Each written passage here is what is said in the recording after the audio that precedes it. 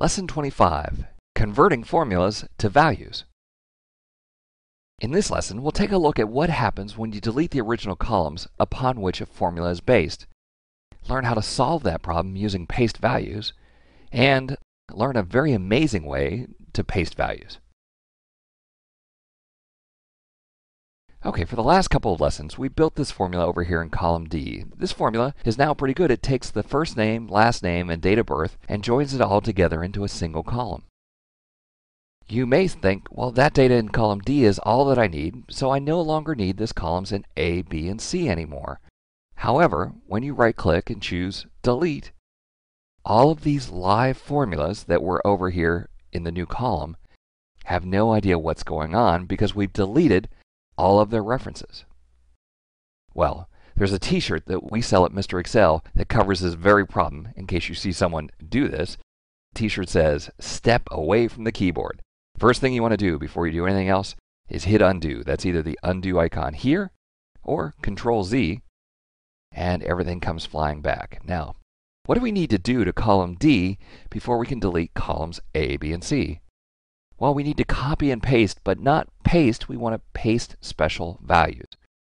I'm going to select the entire data set with Control Shift down arrow, and I'm going to copy using the copy icon, but I'm not going to use the paste icon, the top half of the paste icon anyway. I'll open the paste icon and simply choose Paste Values. You'll see in the formula bar that that's converted our formula to a value, and now we can delete the text. Okay, let me undo and undo to get back to the formulas. Now, if you've been using Excel for a long time, paste values is relatively new. It was hidden in the interface before, and most of the time people would use paste special. Paste special, and then choose values. I want to show the paste special dialog because there's many important things in paste special, such as pasting just the formats or just the comments or everything except for borders. If you've ever copied the top cell of a table that's outlined, you discover that you copy that top border and really destroy things. We can now copy column widths, and some of my favorites, we'll talk about these later when we discuss formulas, is using paste operation, where we can add a range to another range or multiply a range by another range. So, paste special values. Click OK. Let me undo. Remember in the shortcut key lesson, I talked about how some of the shortcut keys from Excel 2003 continue to work. And of course, for me, the fastest way to do this is to copy with Control C and then Alt E, S, V, Enter does the exact same thing. It's going to be hard for me to break that habit.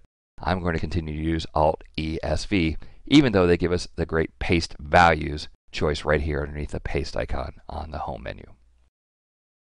Now I do seminars around the country, and I remember one seminar I was in Columbus, Indiana, and at this point in the seminar, someone named Dave from the front row raised his hand and said, "Hey, there's another way to paste values." And he showed me what has to be the most amazing technique I've ever seen, and it's going to lead to a context menu that I'm betting that you've never seen. So I'm going to select all of the data with Control Shift down arrow, and here's Dave's method. I'll do this twice because you won't believe how cool it is and you'll want to write it down on the second try. Dave went to the right edge of the data, and instead of clicking, he right-clicks. So we right-click, I continue to hold down the right mouse button while I drag right and then drag left. When I let go, a brand new menu pops up, a menu that frankly I had never seen before, with amazing choices including Copy Here as Values Only. The great thing about this method is we don't have to copy the data set initially.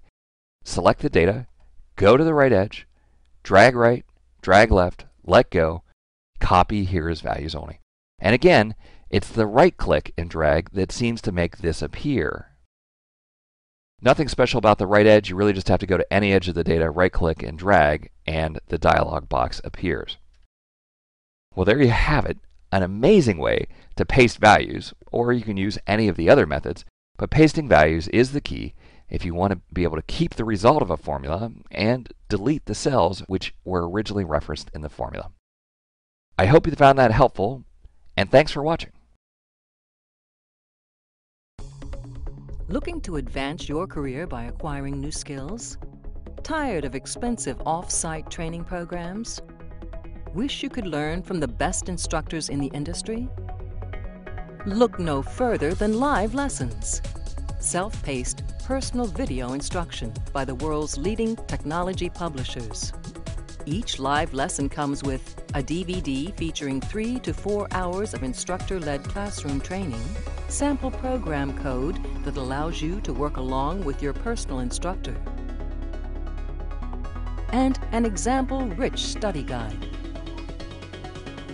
Live lessons allow you to watch the entire course from start to finish or navigate directly to any of the individual lessons. You'll literally watch over the shoulder of your instructor as he shows you how to build state-of-the-art applications. Live Lessons, the power of the world's leading technology experts at your fingertips.